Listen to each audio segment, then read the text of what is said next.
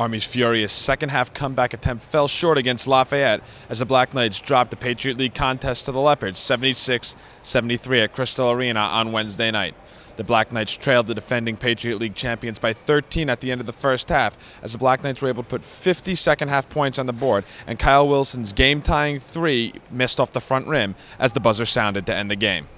No, I thought our guys made a good comeback, but they are also responsible for the hole we dug, and we've got to address that if we want to get better. So it's disappointing how we started, encouraging how we responded, but sometimes we used a lot of energy to get back. It was tough to get over the hump tonight.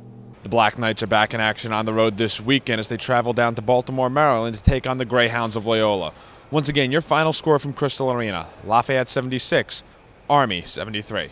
For Night Vision, I'm Zach Daly.